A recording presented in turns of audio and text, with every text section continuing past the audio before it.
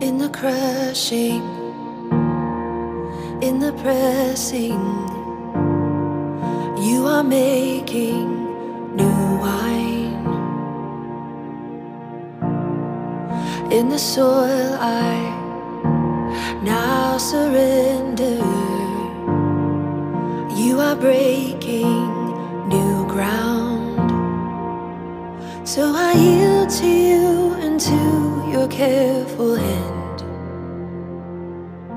When I trust you, I don't need to understand. Make me your vessel. Make me an offering. Make me whatever you want me to be. I came here with nothing but all you have given me. Jesus, bring new wine out of me.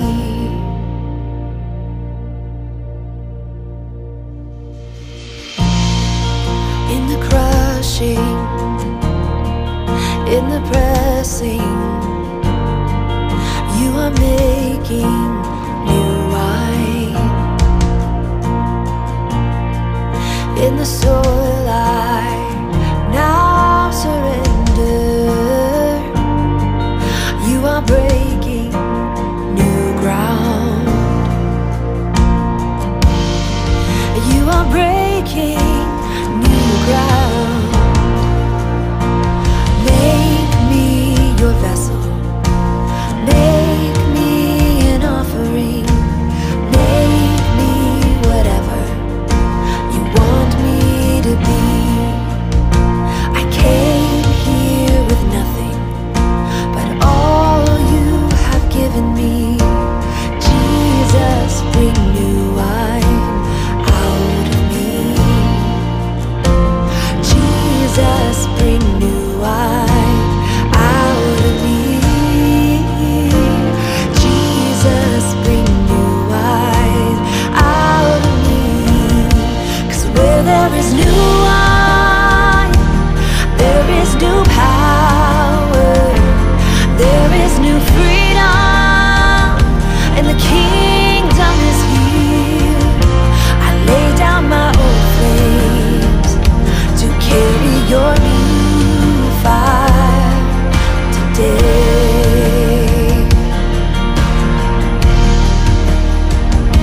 'Cause where there is new wine, there is new power, there is new freedom, and the kingdom is here.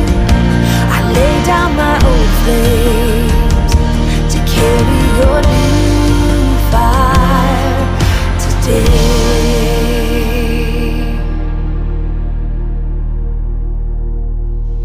So make me your vessel. Make me an offering. Make me whatever you want me to be. I came here with nothing but all you have given me. Jesus, bring new wine out of me. Jesus, bring new wine out of me. Jesus, bring new wine out of me.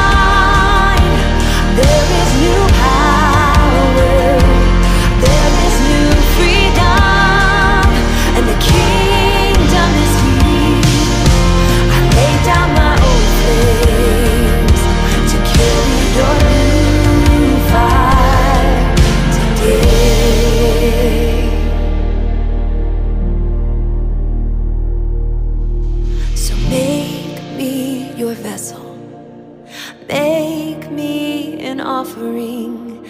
Make me whatever you want me to be. I came here with nothing but all you have given me.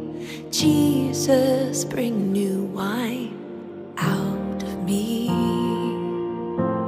Jesus, bring new wine out of me. Jesus, bring new wine out of me.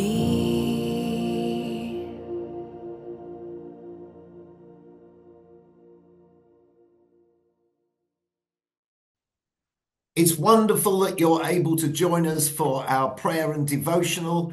My name is Drew Keir.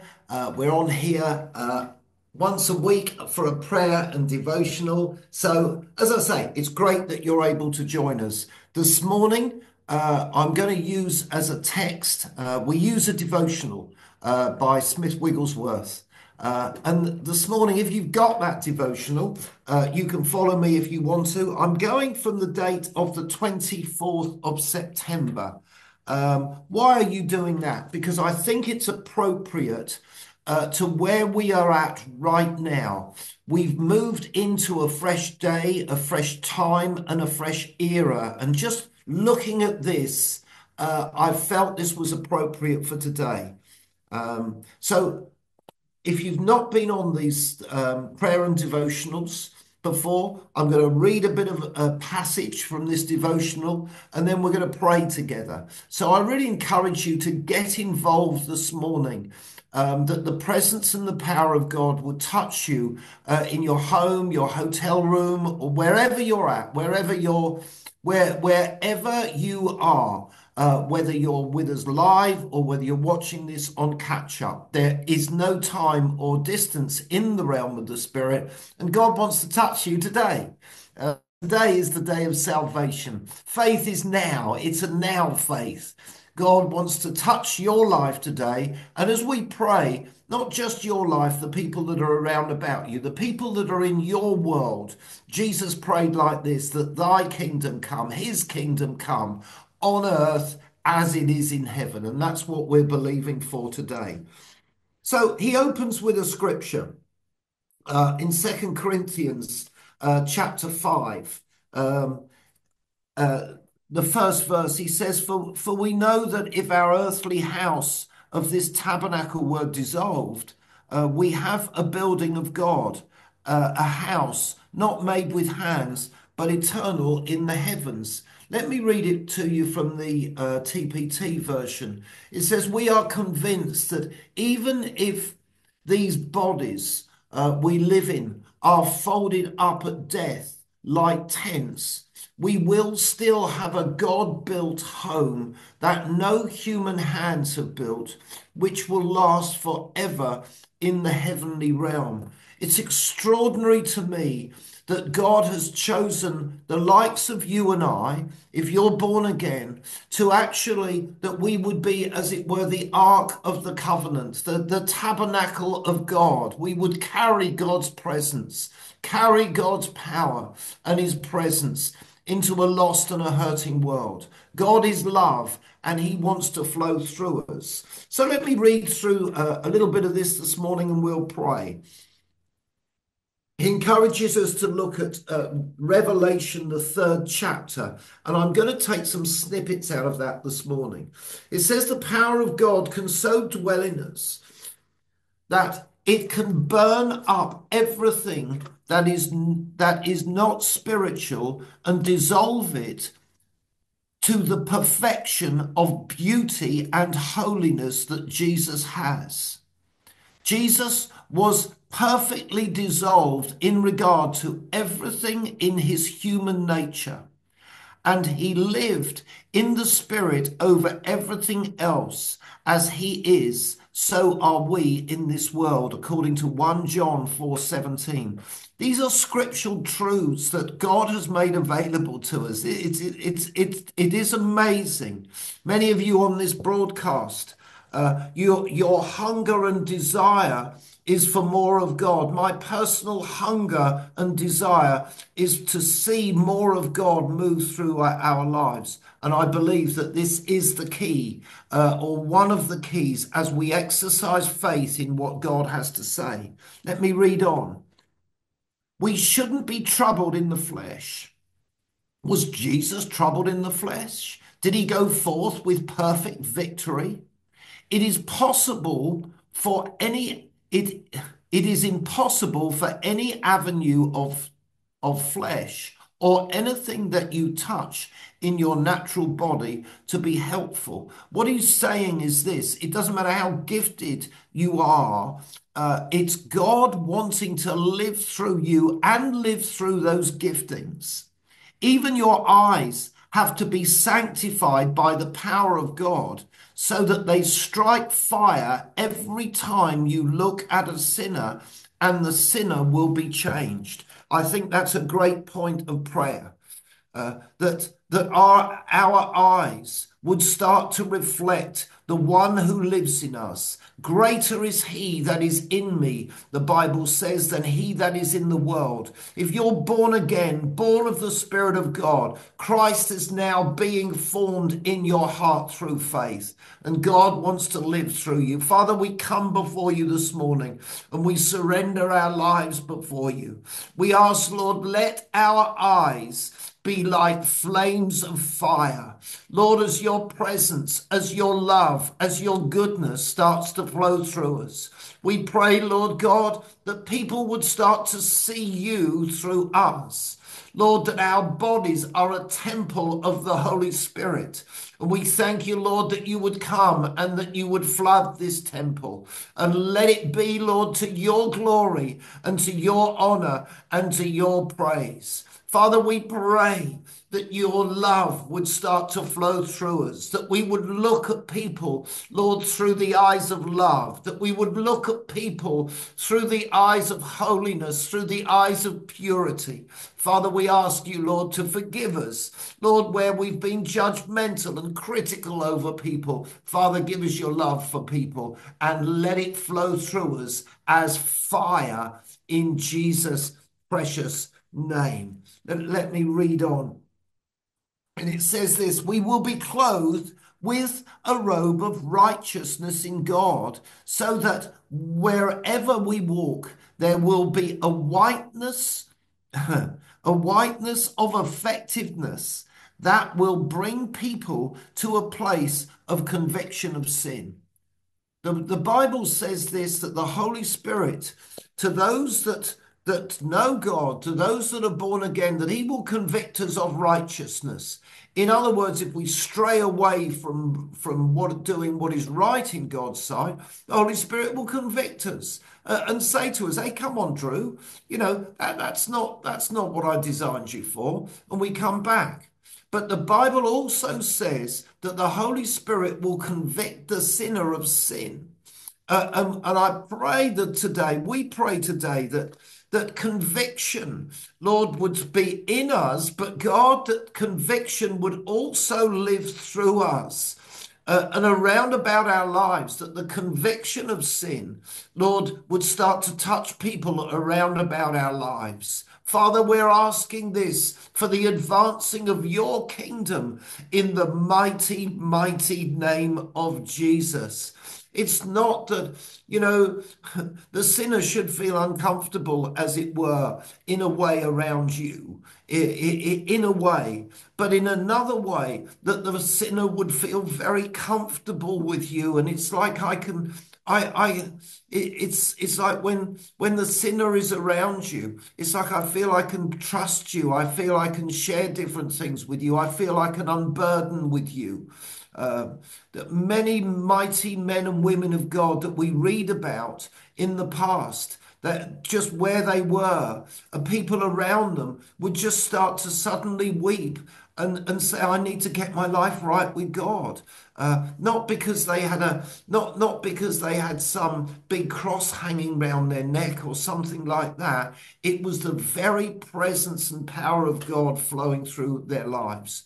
Guys, I want to say to you today, God wants to do this through every single person who is truly born of God, those that are walking with God. And I believe that the keys to these things, the truth of these things, is in this devotional this morning. Let me read on. You say there are so many things in my house that would have to be thrown out of the window if Jesus came to my home. That's a challenge for all of us, I think. I pray that we could understand that he is already in the house all the time. Everything ought to go out the window that couldn't stand his eyes being on it.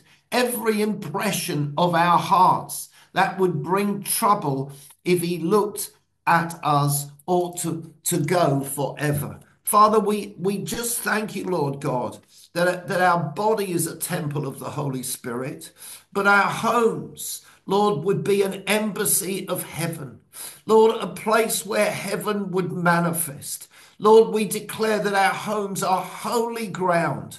And Lord, if there is anything in our homes, anything in this temple, first and foremost, Lord, that is abhorrent to you, that needs to go, any heart attitude that I have that's not right, Lord, any mindset that I have that doesn't align with your word, I pray, Lord, that your conviction would come and your grace would come that would allow me to let go of those things. Come on, pray with me today. Allow God to come today. You know, God is for you, and since God is for you, who can be against you? There is no condemnation for those that are in Christ Jesus, who walk according to the Spirit. But listen, if you walk according to the flesh, and God doesn't want you walking according to the flesh. Amen. The flesh is being dissolved. Come on, we're people who walk in the Spirit. So allow his conviction to come. Father, we just thank you today. Thank you for the blood of Jesus. Come on, the blood. There's power in the blood of Jesus Christ to wash you and cleanse you from all unrighteousness. And we thank you, Lord God, that I've been loosed of sin by the precious blood of Jesus.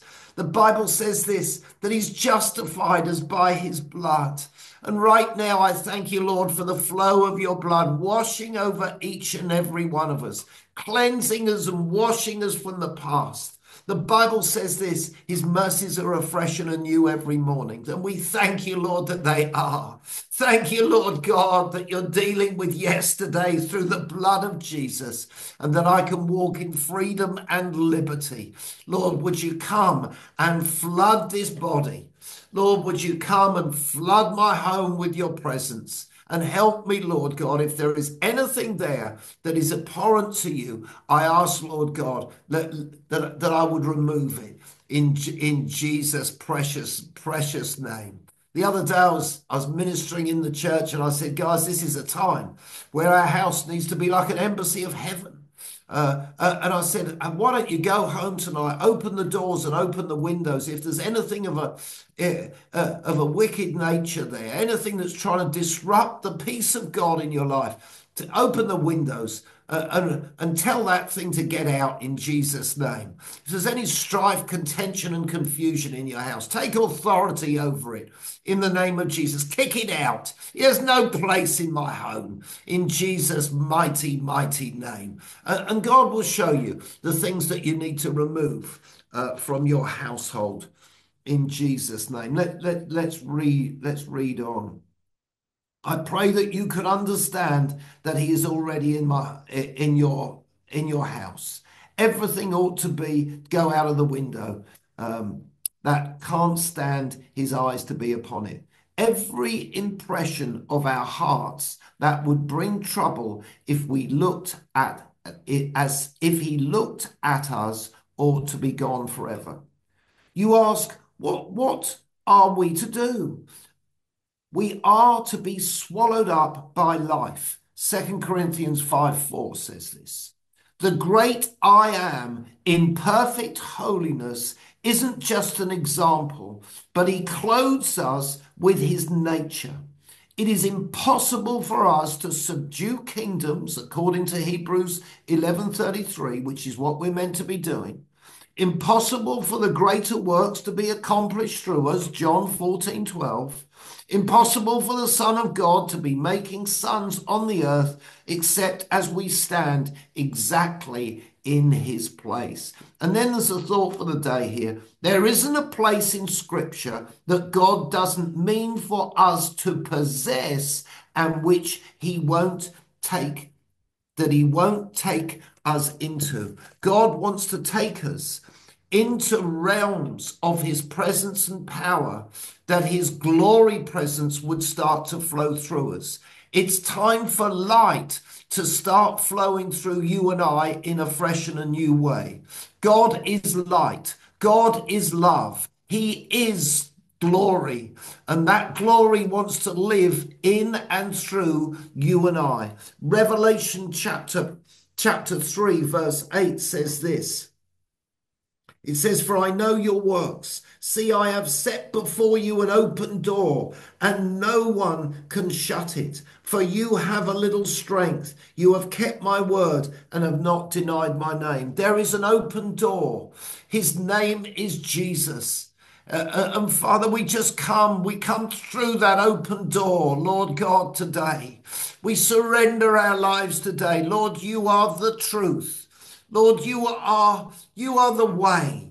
Lord, that open door, the way into the Father. You are the truth. And Lord, our desire is to live in truth. And you are the life. And Lord God, we thank you, Lord, that your life would start to flow through each and every one of us. Father, we just thank you for it. We praise you for it in the wonderful name of Jesus. Let me read verse 20 to you. It's an extraordinary verse. He says, "Behold, I stand at the door and knock.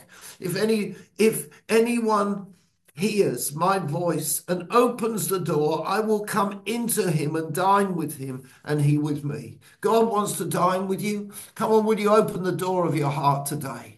Let's pray. Father, we just thank you, Lord. We open the door of our heart to you today. And we ask, Lord, that you would come and that you would flood us with your love, that you would flood us with your goodness, Lord. I fling wide the doors of my heart today. And God, I pray that you would come and flood me in a fresh and a new way, Almighty God, that out of my innermost being would start to flow rivers of living water. Rivers of your presence and rivers of your power. God wants to fill you and I today to overflowing, to overflowing with such a joy, with such peace, as you exercise faith today, faith in what Jesus has done. Come on, some of you on this broadcast, you're trying to do this by your own efforts. No, believe. He says, believe in me, believe that I've done it for you, and then you can receive. Hallelujah. Lord, we praise you today as we open the doors of our heart. We thank you, Lord God, that you would come in. Lord, that you live in us. But God, we ask you, Lord, would you live through us to touch a lost and a hurting world? Lord, that your love would start to flow through us. Your glory would start to flow through us. Your life would start to flow through us. Father, we thank you for it. We praise you for it. In the wonderful, wonderful name of Jesus. The Bible says this, Mark chapter 11, verse 23, 24, and 24. He says this, whatever you ask, believe that you receive it and you'll have it. So listen, God wants to give you a measure today. Amen, they say. God wants to give you a measure today. So take the measure God wants to give you and ask him for a fresh measure for tomorrow. And that's how you build a life. And God wants to build you. He wants to build such an atmosphere around about your life, Lord, that angels would be ascending and descending because you're carrying an open heaven because of Christ in you. These are extraordinary truths that you can live out of this place where earth, where as it is in heaven, starts to manifest in and around about your life. Come on, God has done this in the past and he wants to do it again. But this time he wants to do it again through every believing believer. Just say, that's me. I'm a believing believer. Lord, purge out of me any form of unbelief, anything that would stand in your way, God. Purge it out of me today. Let your fire and your glory come, Lord, and dwell in me and dwell through me in Jesus' name. Be blessed. Have a great day, and know that the promises in this book are for those that believe, those that have invited Jesus Christ into their life. You can start to claim these precious, precious promises because they're there for you and I in Jesus' name. Now, listen, I'll close with this. If anybody's on this broadcast, you've never invited Jesus into your life. You may know about him, you may go to church, but have you invited into your life? Say this simple prayer with me. Jesus, I surrender my life to you today. I ask you to come into my life, to be my Lord and to be my Savior. I turn to you today. I turn away from the things of this world and I turn to you. Come and dwell in my life, and I will walk with you and talk with you all the days of my life in Jesus' name. Listen, if you prayed that prayer, why don't you send us an email? Connect at coastlands.church, and we'll get back to you. We want to help you. We want to empower you and enable you to live in the greatest adventure that mankind can ever have on this earth. And then when the day you leave, the day you go to glory, the day you leave, the day you exit the planet, and we all will, you'll be going straight into the arms of Jesus. Hallelujah, because you'll already know him because you've been walking with him. Have a blessed day. Have a great day. See ya.